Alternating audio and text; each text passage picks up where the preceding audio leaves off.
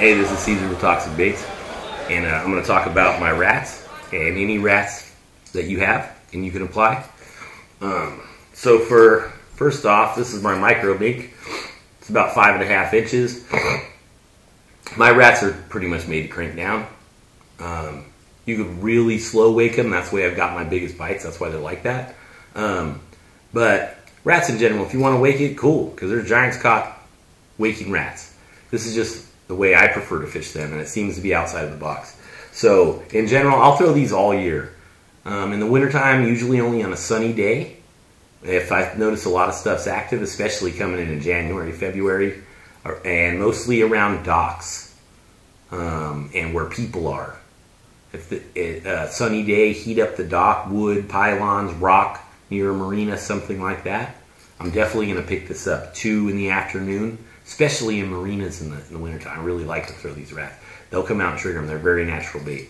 So into the spring, I don't think there's a better bait to get big bites. I'll throw this, and I'll throw my big rat, which I don't have any right now because I sold them all. I didn't pour any. But it's a larger rat. I'm sure it's comparable to any larger rat. You have the Clate bait, Nazuma.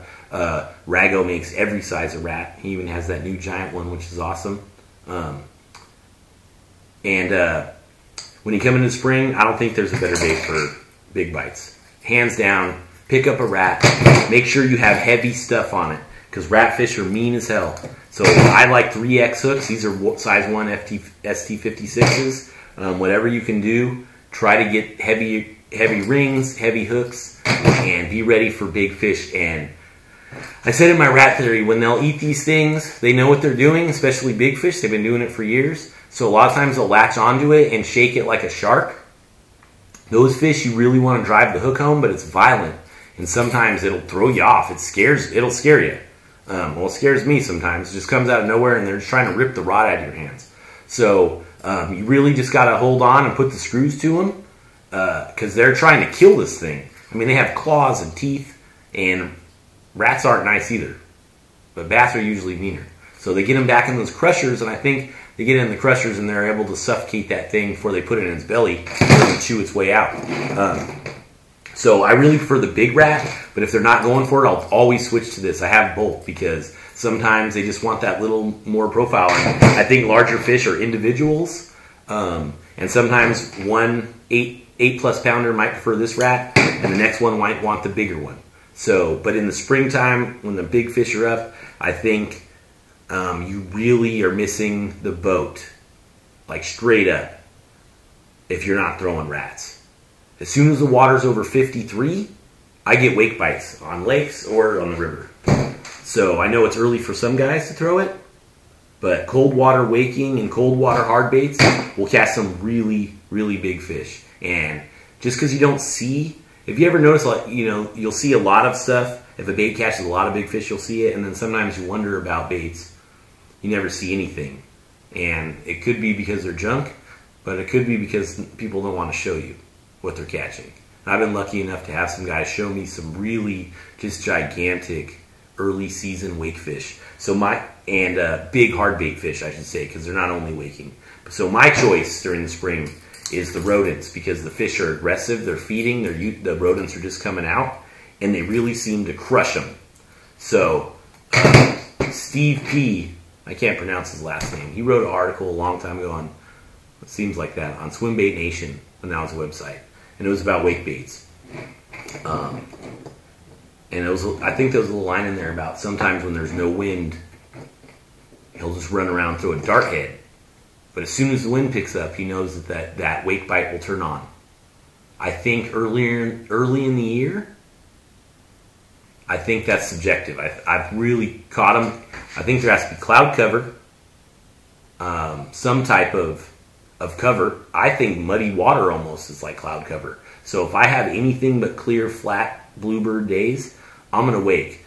That article, I wish I would have saved it. That was a great article about wake baits. And wind can be your friend. In the springtime, when there's a chop on the water and you have like a storm's coming in, there's nothing better to throw than a big rat, in my opinion. I mean, there's just really not. In the spring, you get those warm systems that come up and blow from the south. You get clouds. It's not freezing. You get rain.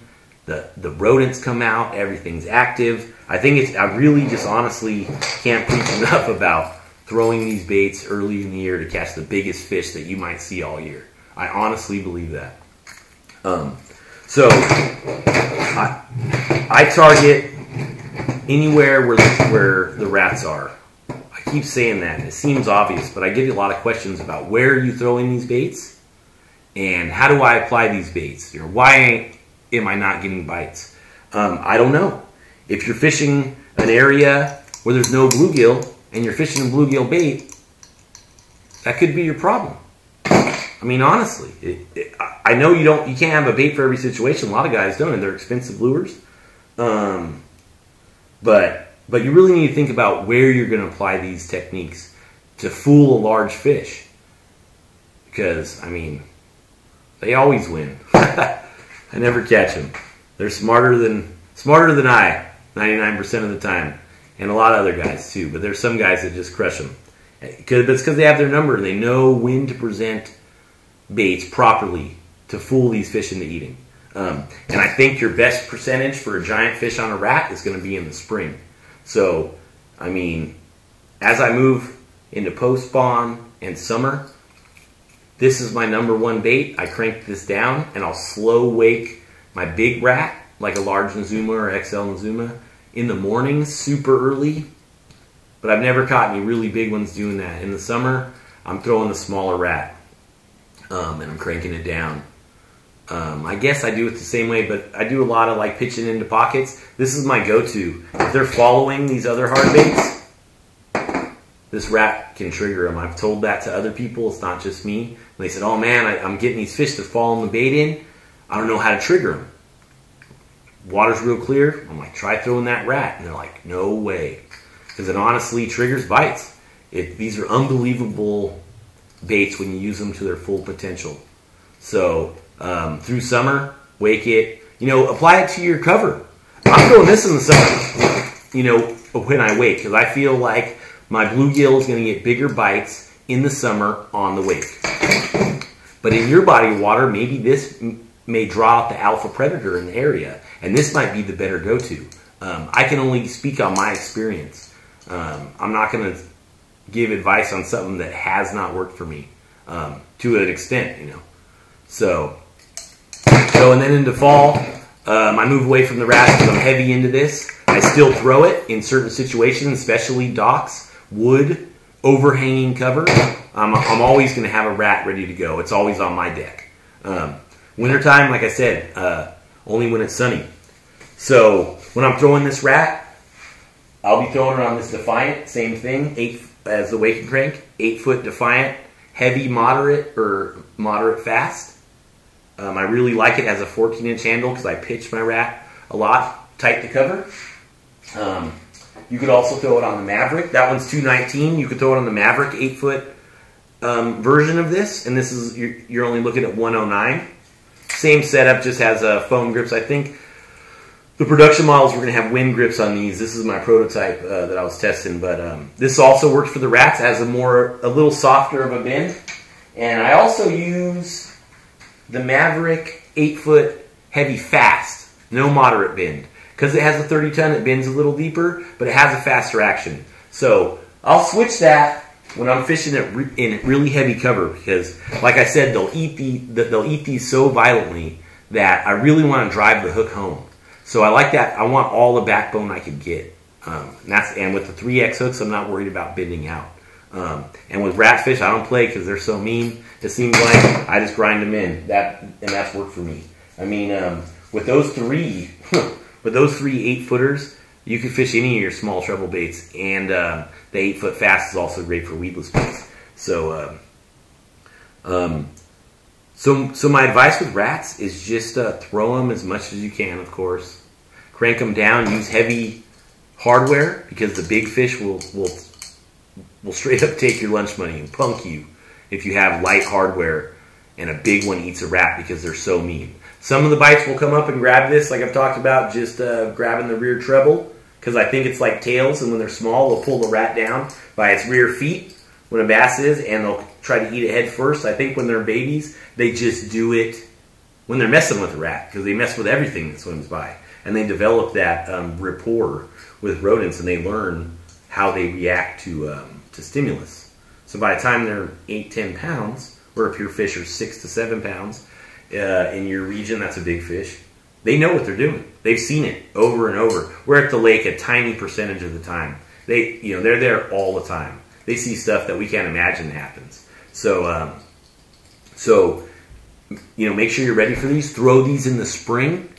Reel them slow. Let the fish look at it in the spring, and get ready, because the fish will eat this like a glide bait. I say that because you see a lot of those videos, guys triggering fish next to the boat. These fish will come up and just eat this. It's so natural, or maybe it's because they don't see it a lot on the crank down. That's why I get that reaction. Whatever it is, get on it straight up, and get ready for some big bites, because they do not play with these. And in the springtime, you want to catch some big sacks. It's not even a question to me. So get rat baits. Whoever rat bait you choose on swooping up, do whatever you can with it. Put it tight to cover, crank it down, and throw it in the spring. You want to get confidence with big rat baits or big heart baits in general? Pick up a big rat, and throw it in the spring. Wake it, crank it down, vary the tail length. It'll change the action some. I don't know if color matters. I throw this because it's a mink. That's what I'm imitating out here is mink. When I go to Clear Lake, I throw gray, because one time I seen this crazy rat swimming in Clear Lake that was gray, and it was like swimming in an S. Amazing. It was crazy to see, but so up there, gray seems to work. So try different colors so you find what's effective, and get a rat bait in your hands, especially earlier in the year when some guys are throwing other stuff and they move to the rats in the summer. Throw these in the spring and watch the toads that come out. You will be blown away by the large fish that come out and eat rats, or even just show themselves trying to figure out what it is. So fish the largest rat you can, and get ready. So thanks for checking me out. Toxic Baits Micro Mink coming soon with the new web store and new website. Throw it on these Spiralite rods if you can. They're bad. They're badass. Basically, 109 to 129, you can't go wrong. 30-ton, 40-ton graphite. I'm a true believer in these baits. So, same thing, 5-3 to 1. I think it's important with these baits, these lip baits. Throwing on a 5-3 to 1 reel. The heaviest line you can get away with. Thanks for checking me out.